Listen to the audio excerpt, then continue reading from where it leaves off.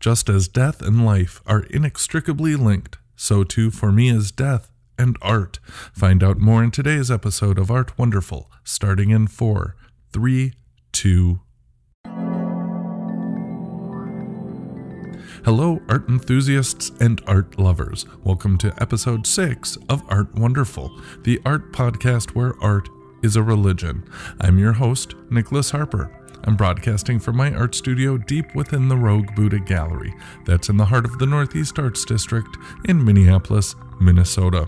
I want to thank you for joining me as we explore everything the arts have to offer. It's the mission of this podcast to spread the gospel of the arts, their essential value to our everyday lives, and to offer a deep dive exploration into this most mysterious of subjects. You can learn more about myself, the Rogue Buddha Gallery, this podcast, and those we have on the show by visiting us online at roguebuddha.com. Click podcast from the menu. And be sure to listen to the end of this and every episode, as I'll be sharing my pick of what art event you simply can't miss this weekend, should you find yourself in our neck of the woods here in the Twin Cities. This is brought to you by our amazing partner, we art enthusiasts simply can't live without, mplsart.com.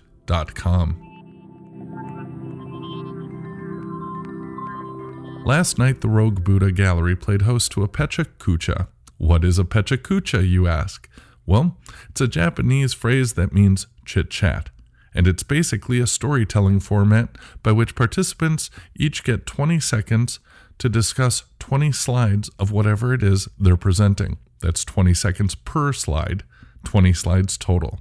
It's a fast-paced and entertaining way for a number of people to share their ideas in one evening.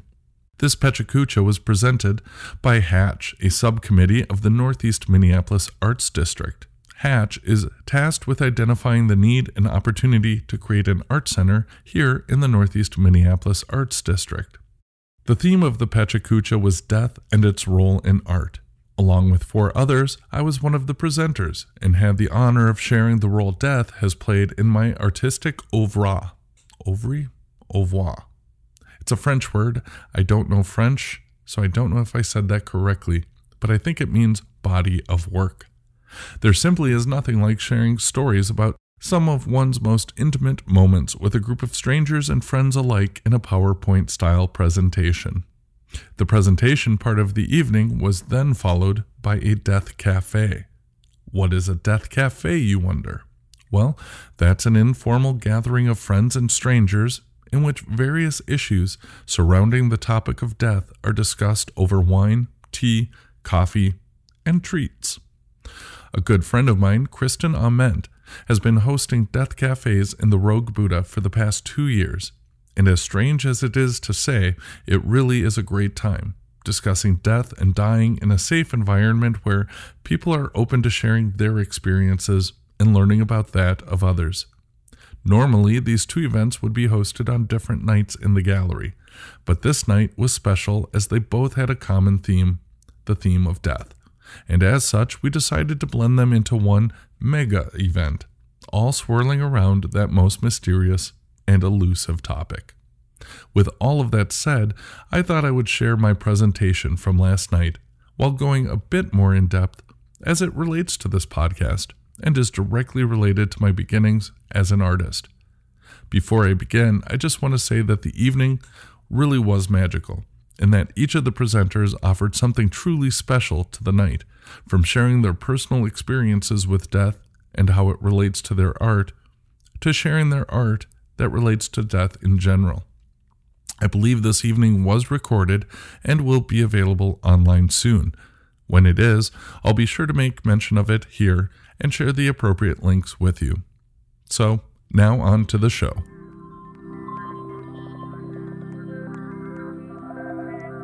While my professional art career began 25 years ago, my call to be an artist, well, that really started 40 years ago, on the night my father passed away.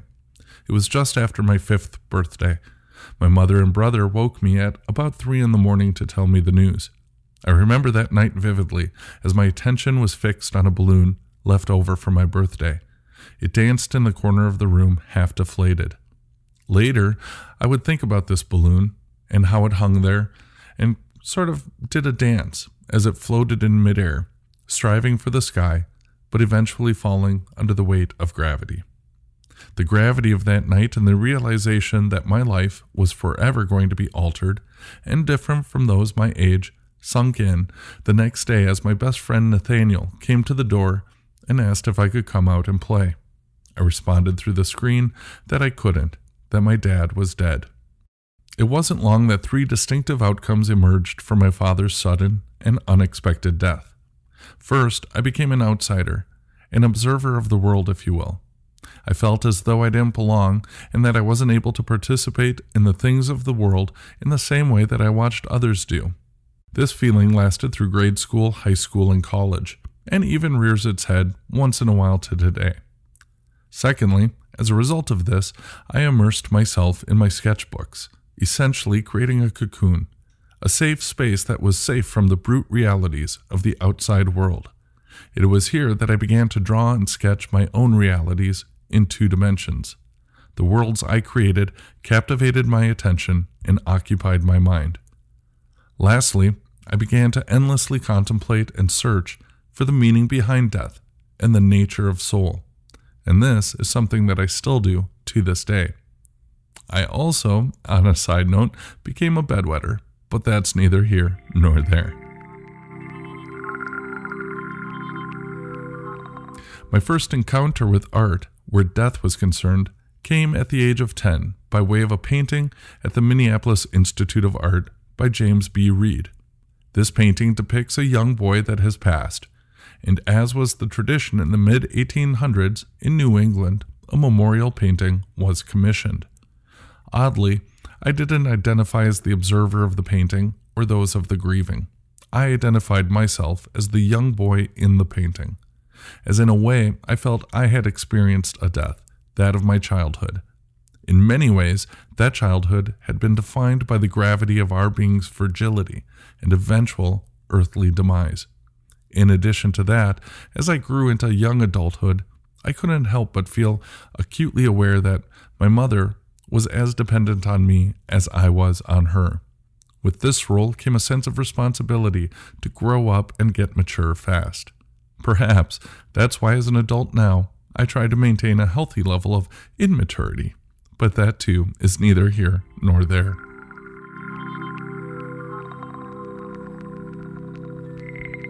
Many years later, I would paint 2 paintings in homage of this painting at the MIA. The first was entitled Hiram's Key and depicted a young boy with a crown. The second was called Threnody, which is a musical term for a sad lullaby or lament, and this one depicted a young girl holding a skull. Both paintings representing the death of innocence, naivety, and ultimately childhood. Don't get me wrong though, none of this is to say that I didn't have a childhood or didn't play or that things were necessarily bad. There was, however, this, I guess you could call it a cloud that left its imprint on everything I did and experienced. As a result of my father's passing, we were rather poor as we relied on my mother's income as a church cantor and choir director. In lieu of daycare and preschool or babysitters, I spent my childhood in the choir lofts of dozens of churches throughout the Twin Cities. My Sunday mornings were spent in these lofts at numerous masses. Saturdays were for weddings, and throughout the weekdays, I spied from over the railings of these choir lofts at countless funerals. No doubt this is where my obsession for candles and incense perhaps originated, not to mention a certain liturgical vibe to the Rogue Buddha Gallery and even my artwork. All of this exposure to Catholicism translated into a religious fervor within myself, and I became an altar boy in the 3rd grade and was so until I turned 18. I heavily contemplated joining the Croziers, the Christian Brothers, becoming a Franciscan monk, or even a priest. I certainly felt the presence of a call of some sort. This fervor was fueled once again by my impassioned, if not obsessive, desire to understand the meaning of life through a lens of our mortality. While I wouldn't follow a path of holy orders, I did funnel that fervor into my artwork. An entire body of my work, for instance, which I call the Imago series, deals quite directly with my meditations on the soul. In this series, I render in deep shadow, if not black out altogether, the eyes of the sitter of the portrait. By doing so, I'm playing with the notion of the eyes being a window to the soul. By deliberately removing the eyes from view, I beg the question, does soul exist? And if so, what is its nature and purpose? And if it doesn't exist, well then what? I'm reminded of a favorite quote by Modigliani, "I'll paint your eyes when I know your soul." As far as I know, he didn't paint many eyes of his models. I hope that's neither a commentary on the existence of soul at large, nor the existence of the soul within his particular models. I guess we'll never know.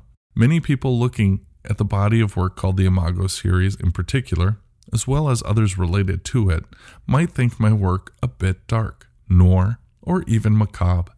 And in fact, they might be accurate from a stylistic standpoint. But it's important for me to note here that I never paint darkness for darkness' sake. I don't consider myself to be a Gothic painter or someone who fetishizes darkness or the macabre. For me, this darkness is a tool that's used to emphasize the light, my focus always being aimed at the light which emerges from within the darkness.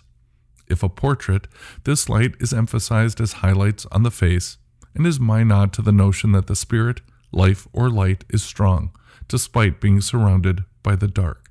Even in my landscapes, which again are laden with deep, rich colors, saturated with black, and for me conjure thoughts of a vast void, my focus and attention is always on the light. The light that emerges from the darkness may be in the form of a moon, or a setting sun, or some distant lights of a man-made construction.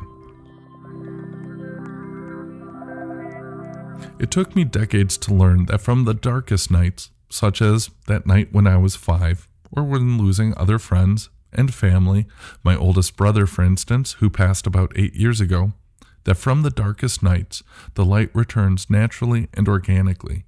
That is, if we allow it to. Of course, the rate at which this does so is different for everyone, and for some might be very difficult, and it can even be tempting to hold on to the darkness, in which case whiskey and other vices might provide artificial solace. So I've been told. But I've also learned that we can ignite that light ourselves, within our consciousness and within our life, through our intention and what we choose to focus on. And that's where for me art has become a vocation and a tool, not just to bring light into my own life, but hopefully to do so for others who perhaps aren't able to or ready yet to do so for themselves. Of course, this isn't the only thing my art is about. It's just one aspect, but it certainly is a big part of why I paint and what I paint, and why, in many ways, I regard art as a religion. Perhaps most surprising to me is what I learned about the meaning of death as a result of my countless hours of rumination and endless thought experiments. Now, while this may be true for myself, it may not be true for you. So take this, as most things I say, with a grain of salt. And as always, I would encourage you to explore your most inner being, where issues of life and death and soul are concerned. But for me, this search for meaning in death, it turns out it's a futile one. Ultimately, what I've come to accept is that there is no inherent meaning to be found in physical death. Why someone gets hit by a car and dies, or dies from cancer, or dies in their sleep as a result of pneumonia, as my father did, these are just events that happen. And while we hope that it's never sudden or unexpected, it is predictable. It's a fact of life that we will all succumb to the same fate, and that's just how things are, despite how hard we might try and glean some sort of higher meaning from these events. But now here's the twist. These events can have meaning. Death itself can have meaning. And the important thing is that this meaning is meaning that we assign to it, that we give to these events.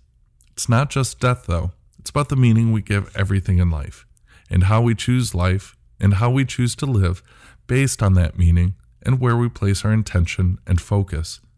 It's about actively crafting our life. And for me, death has become a reminder to be awed and thankful by the fact that we exist at all, and to be an active co-creator of my experience in this earthly realm, and hopefully to help others be active co-creators in their own experience on this earthly plane. And again, this is where the power of art, for me, becomes a vocation, as I feel a calling not just to make art, but to do so with an intention that it be for some higher purpose beyond just beautification of one's surroundings, that it give meaning to all aspects of our life, from birth to death, from the bad to the good, from beautiful to ugly. Art is a tool for our soul to emerge into the light, so to speak. Perhaps it's in this power of intention to craft our experience, not just in the now, but of how we choose to interpret the past, and as such, how we choose to realize that past today, that lies the profound lesson and responsibility of our human free will.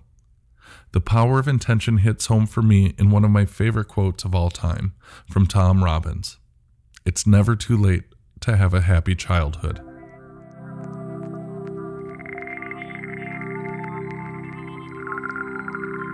There you have it, folks. A little deep dive into my psyche and how death has influenced my being an artist and some of the work I make today.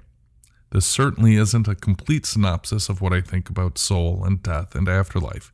It's just really the tip of the iceberg, and perhaps we'll get deeper into that in future episodes. But for now, suffice it to say, the important thing isn't to focus on death. It's to use it to appreciate and craft our life right now, and to be present for others. And I can't think of a better way to start crafting a great experience in life right now than by taking in some amazing art this weekend. How's that for a segue? If you're looking for an exhibit, might I recommend The Art of Pseudo-Manitou, a solo exhibition of prints and originals, opening Saturday, March 7th from 5 until 8 p.m. at Cryptid Hair Parlor at 2358 Northeast Stinson Parkway in Minneapolis. Pseudo-Manitou is a brand identity of designer, illustrator, builder, internet recluse John Reese.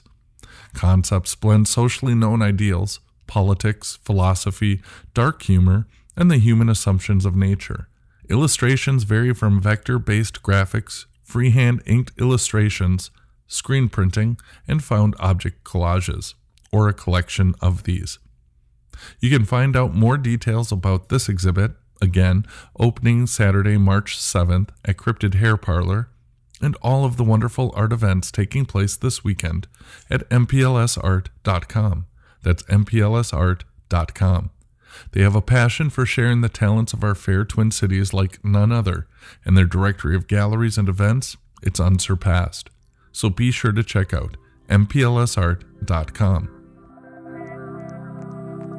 And that's a wrap for this episode of Art Wonderful, coming to you from deep inside the Rogue Buddha Gallery. I want to thank you for joining me, and I hope you do so again and often. Until next time, remember, the best life is the creative life, and the best self is the artistic self. Cheers.